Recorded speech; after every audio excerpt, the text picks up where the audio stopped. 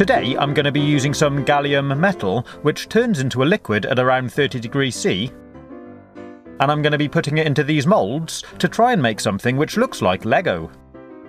These moulds are great, and they're perfect for an ice cube tray, or you could try using them with chocolate. And you get these really cool little figures. Great for cooling your drink.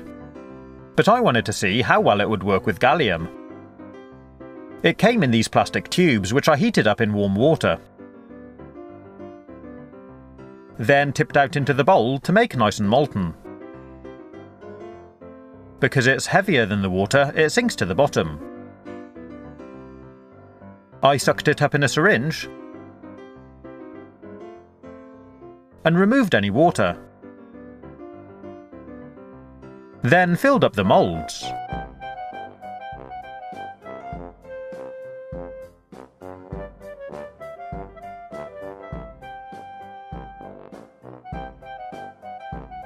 I had to melt down a lot more gallium because I used quite a lot, and I didn't have quite enough to fill this blocks tray.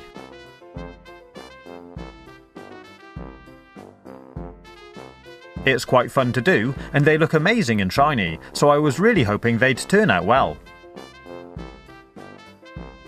I left them to cool down, then popped the first one out of the mould. And it came out absolutely brilliantly.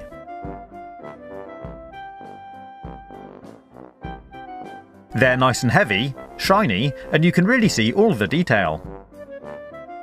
Pretty cool, huh?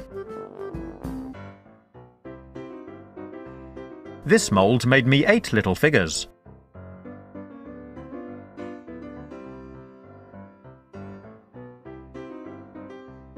Some of them came out slightly better than others, but they were all really good. Next thing was to look at the blocks. You can see a couple of notches on the top didn't actually form properly. I actually found the same problem with all the blocks I made.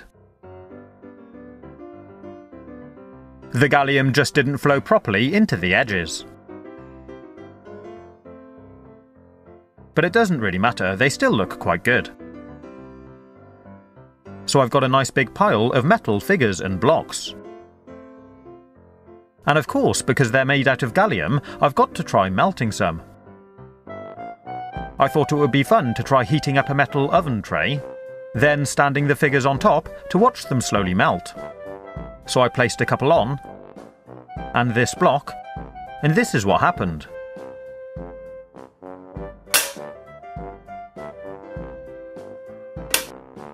The feet just melted and the figures fell over. I left them on there for a couple more minutes, but by that time the tray had cooled down too much and it wasn't really melting the metal anymore. So I decided to stand the tray on a couple of cups and slide a few tea light candles underneath. I tried to stand the figures up, but they just kept falling over. I've sped up the video so you can watch it melt into a blob. I think the reason the figures fell over is because once the toes melt, they become very unstable. So I thought I'd try slightly melting the heel area of the figure, so I can lean it backwards against the edge of the tray.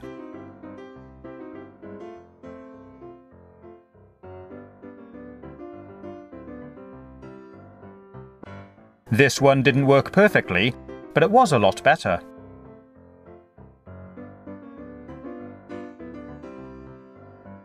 This one was really good, it just sort of melted into its own blob of liquid metal.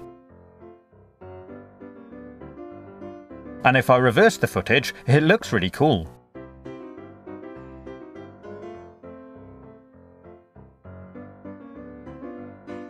You can, of course, suck up the gallium and pour it back into the tube, or back into the mould.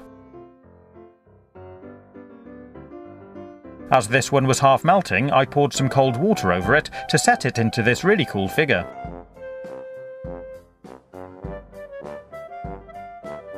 If you want to, you can place it into a bigger blob of gallium and cool it so it's sat in a bigger pool.